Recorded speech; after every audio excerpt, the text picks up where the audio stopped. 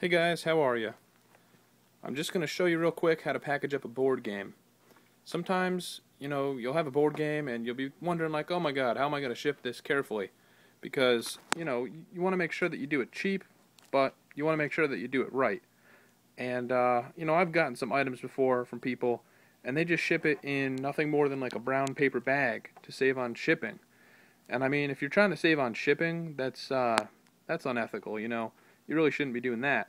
But if you think that that's how it's supposed to be shipped because it doesn't need the extra padding, well then you're mistaken. And that's okay if you don't know better. I mean, it's not okay, but that's why I'm making this video.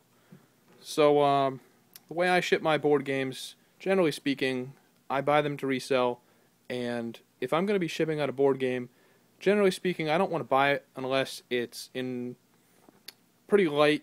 It's got to be pretty light. It can't be real heavy, because then you're not really going to be able to ship it priority mail, or it's going to cost a lot to do so.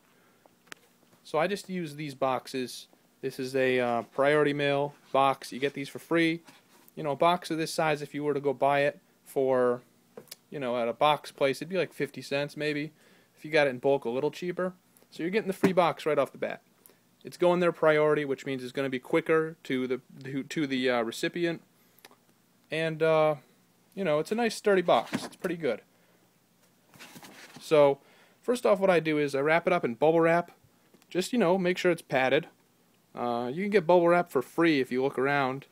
Just go to any businesses that would have a lot of packing materials. They get a lot of stuff. Try like car dealerships.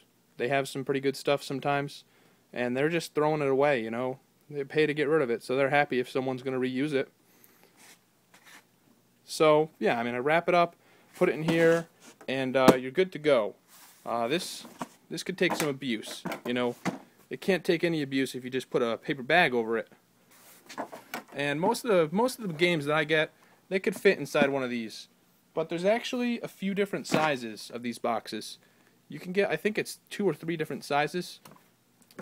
So, you can make it work. But the other thing is, sometimes you get a box that, you'll get a game that is a little bit bigger. You can actually combine these together. So, you could fit pretty much anything, as long as it's not too wide for this. So, this is an example of one, this might fit, but I'd probably have to use 2 boxes. I might actually be able to fit one in one of the bigger boxes, but that's okay. So this is good to go. Just close it up. The only other alternative that you can do, if you don't have any bubble wrap and you're in a pinch, you can use my friend here, the bee flute.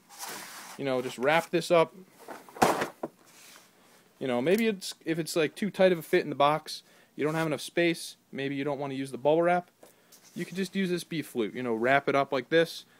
And alternatively, if you're real cheap, or you're just trying to recycle some stuff, you could even use another box inside of it. You can just wrap it up just like this. Take apart a box and just wrap it around, and might not look as professional though. So those are things that you have to weigh in your mind when you're thinking about shipping it out. Well, hopefully this video came in handy for someone. I know that I had some questions before about how I ship board games and stuff.